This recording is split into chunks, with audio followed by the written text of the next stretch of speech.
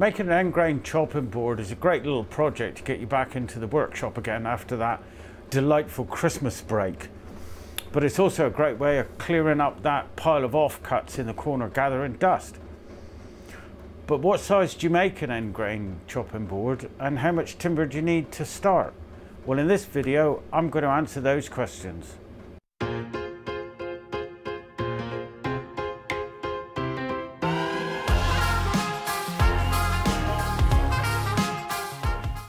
We've been selling our boards online for a couple of years now, and these are by far our most popular sizes.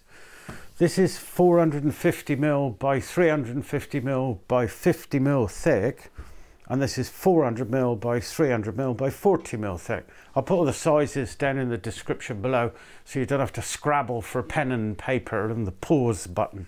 These two, as you can see, are a single type of timber, but don't be afraid to mix and match it up a bit, because you can get some real interesting patterns. I quite like that one myself. Of course, if you're using up the offcuts in the corner, if you want to go single type, you're going to be limited, restricted by the length of offcuts you've got, unless you are prepared to mix and match it up a bit.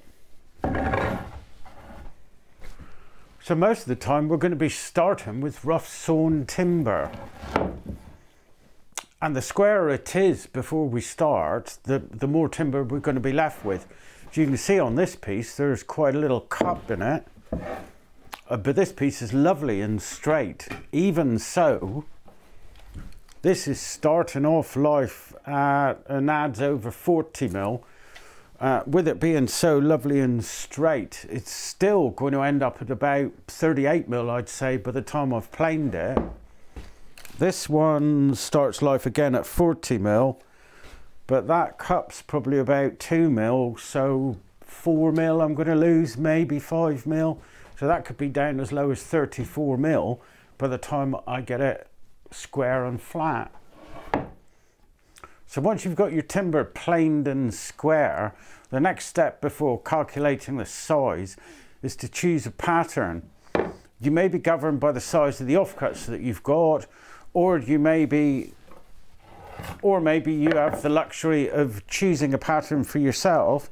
I've got a set size of piece that I usually cut. I'll leave those sizes down below underneath each size of board for you, should you wish to copy this delightful pattern here.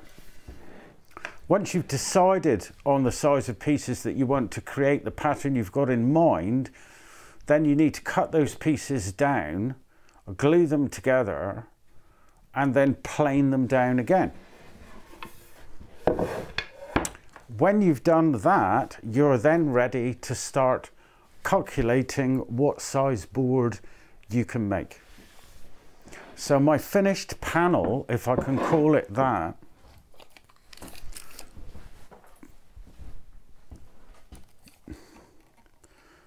has come out at 36mm. That means that the width of each row in my finished board will be 36mm. So knowing that size, 36mm, and now knowing what length our plank is, so that's 700, but there's a couple of little gaps at the top and the joint there, and it's a bit higgledy-piggledy at this end, so I'm going to say I've got 690mm usable. So now it's time for the math. So I'll put the math up on the screen so that you can see it. You'll never read my writing. I struggle most of the time. So my plank that I'm going to cut from is 690mm long. I know that the finished thickness of my plank is 36mm, which means each row will be 36mm wide. And I also know that I want my finished height to be 40mm. In order to achieve a finished height of 40mm, I know that I've got to go through another glue up and that I can get little deviations in the glue up. So I want an allowance to allow me to come down to the 40mm finished height after I've finished sanding and planing. So I'm going to give myself 2 or 3 mil to play with. Let's say I give myself 3 mil to play with.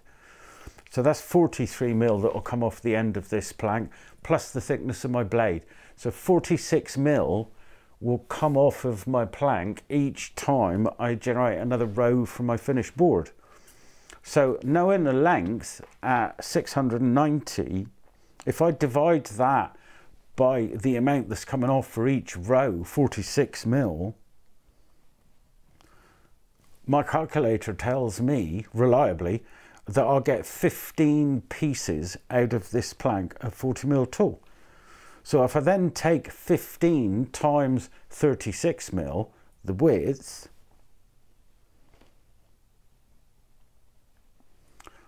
my trusty calculator says I'll end up with a board that's 540 mil long. So at this point, I could play around with the numbers and go for a thicker board, given the length of plank that I've got to start with. I've added an allowance of 6 mil to each cut that I make. So let's say I want to see if I could get a 50 mil thick board out of this piece, plus my 6 mil allowance. So 690 divided by 56 gives me 12 pieces. 12 times 36 mil, the thickness of each row, gives me 432 mil. Do we think that's big enough? Well, quite honestly, it's entirely down to you. This particular board is about 405 mil. So 430 mil, what would that look like?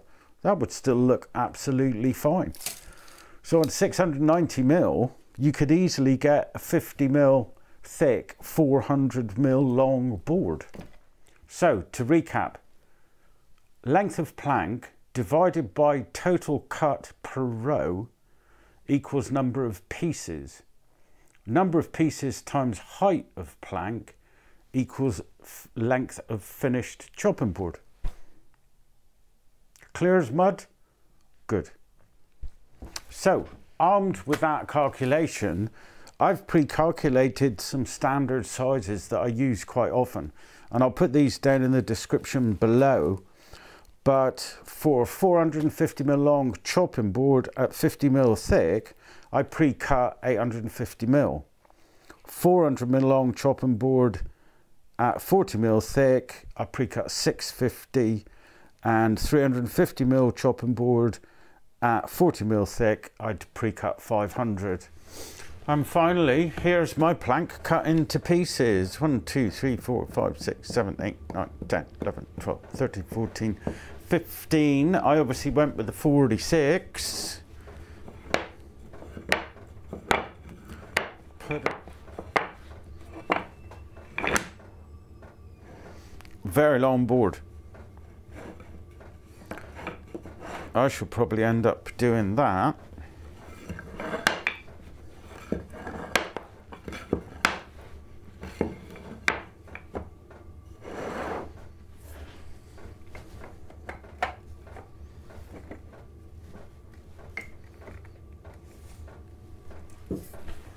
Beautiful. And that's it, all the maths you need to know to make any size end grain chopping board you fancy. No surprises, nothing complicated. And once you get used to gauging the size that your timber is going to be after you've planed it, you won't need to wait until later on in the process to be able to calculate what size board you can get out of any given piece. So I hope that'll be of some help to you in your end grain chopping board endeavours. If you enjoyed this video, then please consider subscribing to my channel and possibly even donate one of your likes. Thanks very much for watching, and see you next time. Ta-ra.